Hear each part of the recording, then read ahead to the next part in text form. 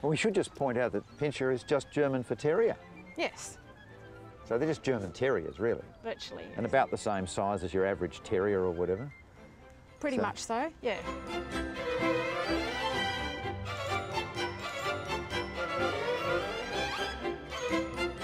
Do they speak? No. Hinsetzen. She's trying. That means sit. Oh. So obviously they don't speak the mother tongue.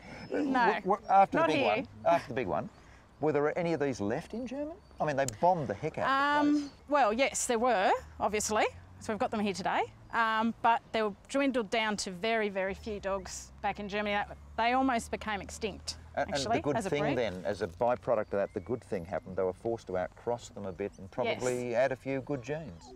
Yes, even recently in Finland, they've actually outcrossing them back to the Schnauzer to increase the gene pool again.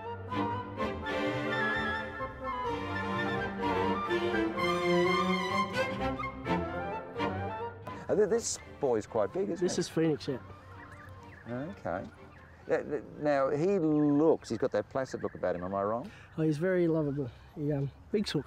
Yeah, he's a big sook. So they vary a bit, and presumably if you're picking one and you want a softer dog, you look for that in the litter or whatever. Yeah, you look for the dogs. Dogs are a little more lovable. They tend to... Yeah, they tend to find... Yeah, bitches tend to have their own agenda. You know, feed me now, pet me ain't now, that the truth? and you know, leave me alone. That's interesting. So if you're after more the couch potato end, you go for a male. Go for male.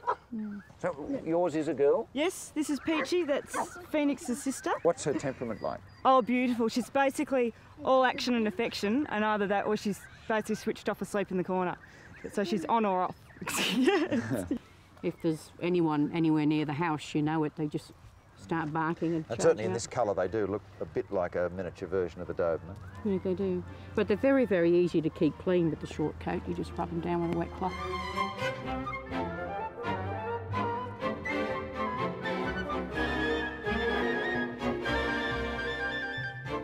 Well, Caroline, your little boy shows a fantastic attitude.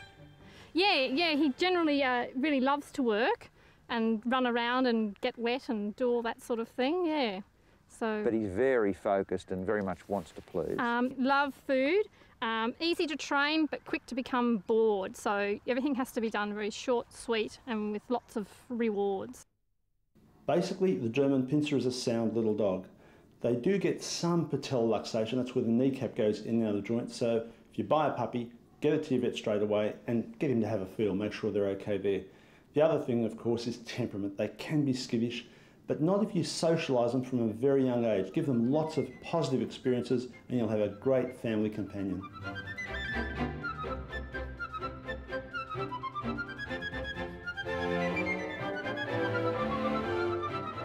Trish, well, now speaking in your official capacity as a younger person, what do you think of this breed of dog?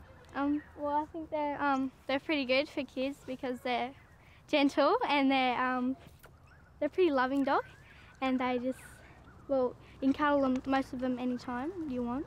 And good fun for playing and all that sort of stuff? Oh yeah, especially when you play chasey with them. Me and my brothers, we're on the trampoline, we play chasey with them. You get hit by a dog and you're out. They seem to be a very well-meaning dog. Yeah. A bit like you, just everyone's your friend. Yeah. Very popular.